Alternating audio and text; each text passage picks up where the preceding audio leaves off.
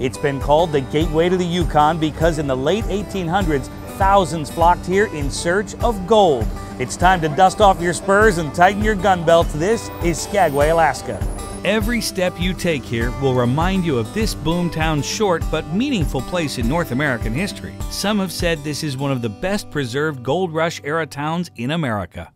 Skagway is home to a small group of proud locals, about 950 year-round, although over the summer months, the town will swell with millions of visitors from all over the world. Most arrive by cruise ship at one of the town's 3 deep-water berths, and downtown is about a 10-minute walk away. While you're in downtown, take in the Days of 98 vaudeville-style review. This interactive show has been entertaining family audiences since 1923. Oh, and right down the street is the Red Onion Saloon.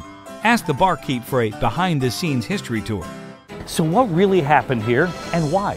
These are the questions you'll get answered when you start your exploration right here at the Gold Rush History Museum. Let's go inside.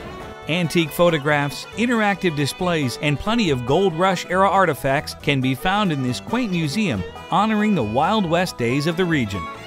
For you first-timers, a ride on this very famous railway is a must. It's about a 3.5-hour trip through some of the most breathtaking scenery in Alaska. This is the White Pass and Yukon Route Railway, and while you're on board, you'll learn why this turn-of-the-century train was vital to the economic success of Skagway. If you've already done the train, why not charter a private or semi-private small group tour? It's a little more intimate and you can make frequent stops for wildlife and waterfalls. As you'll quickly discover, Skagway is not that large. Now, we're only about 5 to 10 minutes out of town. Right below me, that's the Skagway River.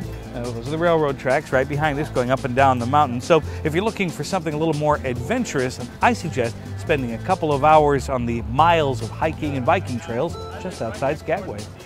While you're out of doors, check out Grizzly Falls Ziplining Expedition or hop on board a deep sea fishing expedition.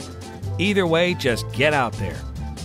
If you're obsessed with the perfect selfie, then this is the place. This is called The Lookout, and you'll get panoramic views of the cruise port, downtown, the international airport. Oh, and did I mention the view?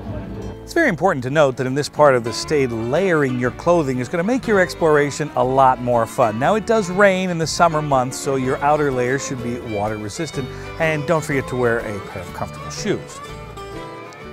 After all we've seen and done in this short video, I have some advice. Do a little research, book some tours, and then get out there and make unforgettable lifelong memories. Call your vacation specialist and ask them to book your next dream vacation to Skagway, Alaska. I'm Eric Hastings. Thanks for watching. Start planning your dream vacation today by contacting your vacation specialist.